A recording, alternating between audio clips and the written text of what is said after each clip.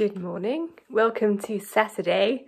Today's the day that we're hoping to get the trailer shed finished. It's basically, if you didn't know, just a little annex to our current carport / potting shed, which will enable us to keep our trailers and ride-on lawnmowers outside of that building to create more space for other things. Will started off by making brackets for the final roof beam that we need to put up. He decided that anything that he could buy commercially wasn't going to be as good as something he could make. It has to span quite a distance, that beam, but also bear the weight of the roof. So he's trying to make something strong, and whilst he's getting on with that, I'm going to go and water all the little plants, and hopefully I'll keep you updated as the day goes on, so that by the end of the day I'll be able to show you maybe the finished product. This is my makeshift metalworking workshop where I made the brackets. This is my welder, my grinder and my angle grinder. Not a bad place to work on a lovely sunny day like today. So we want to run a beam along here, and to achieve that I've made some brackets which will attach to this beam here and which will hold the piece of wood like that. Let me show you these brackets in more detail. I welded them out of a piece of old steel that I acquired. We have two of them here.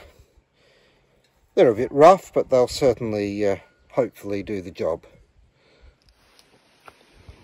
The wood's been measured up and the brackets are on either end. Now what we're going to do is attach the brackets to the wood and attach the bracket to the pole. And with not a little effort, we've got the middle beam up, so now we can start putting up the roof.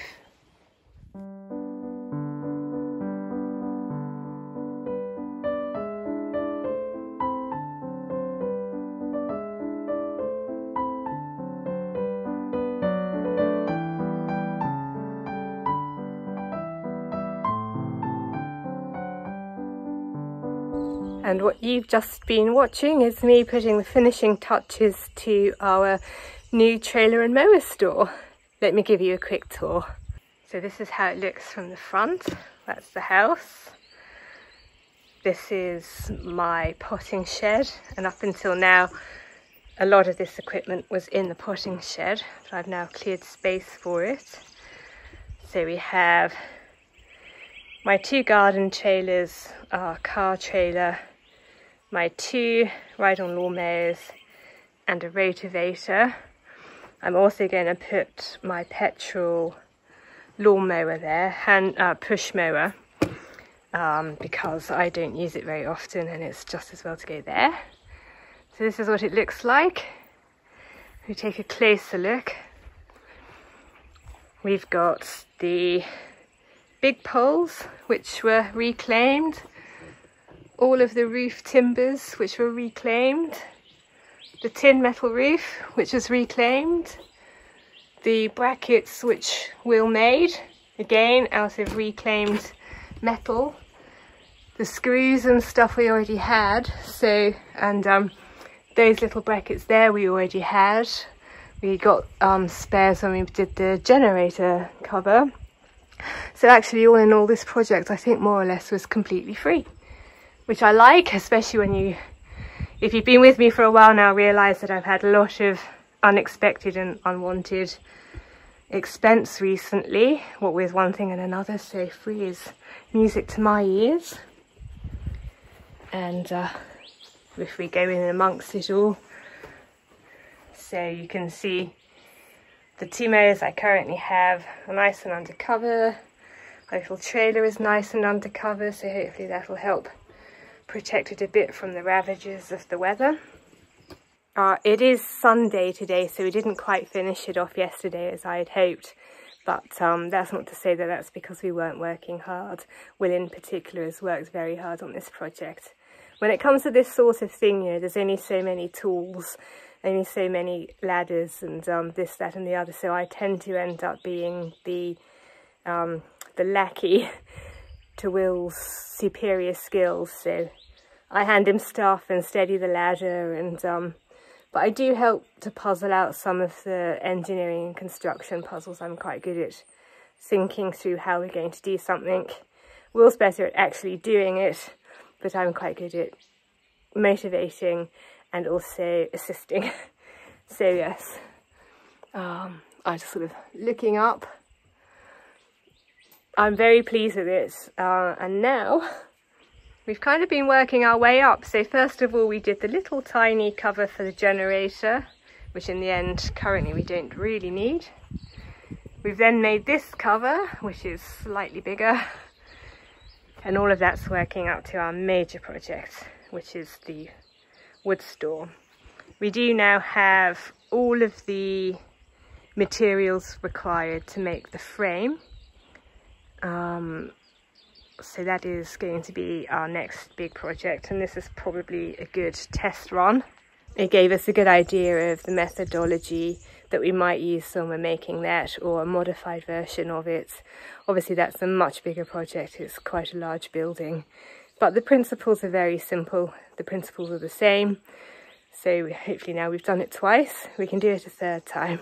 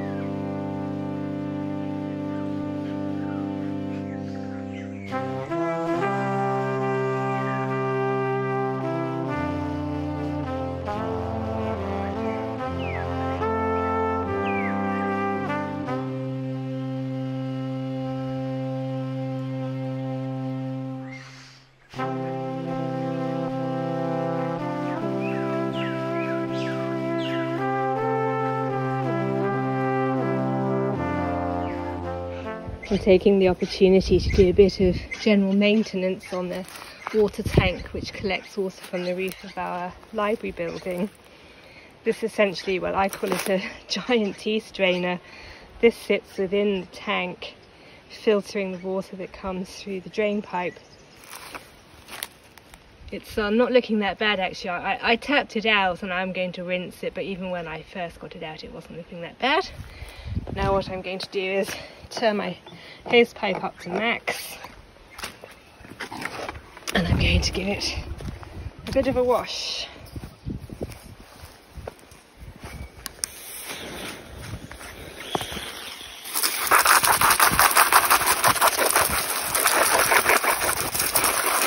Better.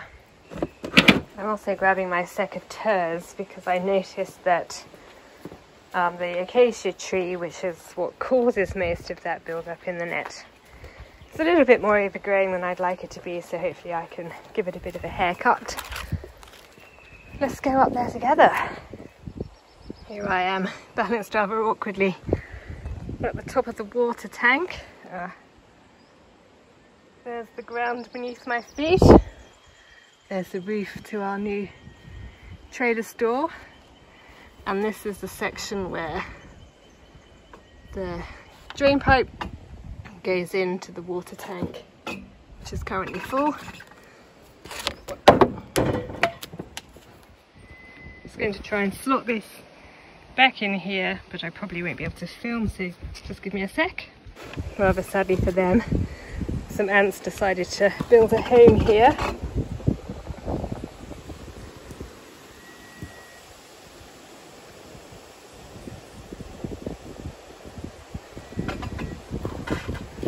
Which I've just disturbed, but fingers crossed they'll settle down.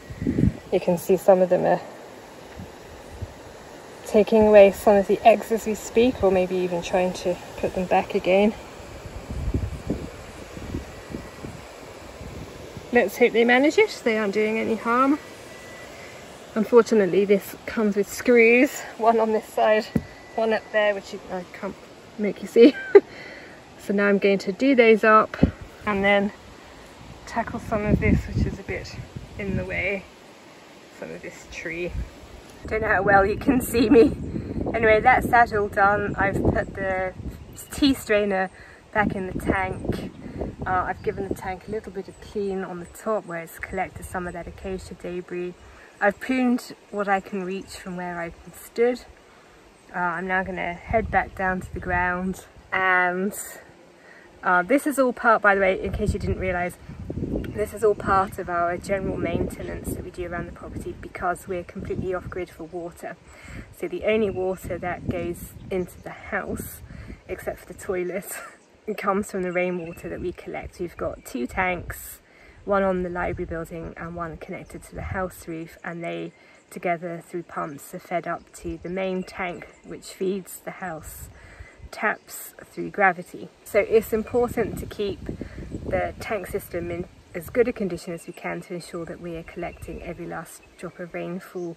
The last thing that we'll do is clear the gutter, which is the other side of that plank of wood, but it is very far from off the ground. It's essentially the height of a 2-storey building. So I prefer to do that when we're both here. So I won't be doing that on my own, but I might do it this afternoon when Will gets back from work.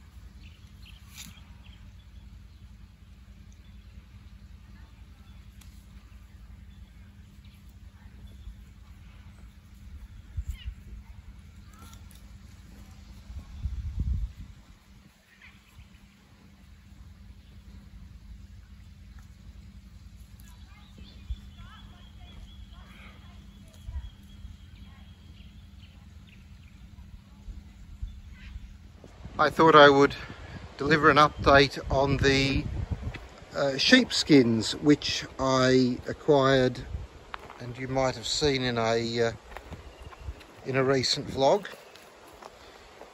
Last you saw they were being salted and cleaned, and they have now been washed, which is a surprisingly laborious process.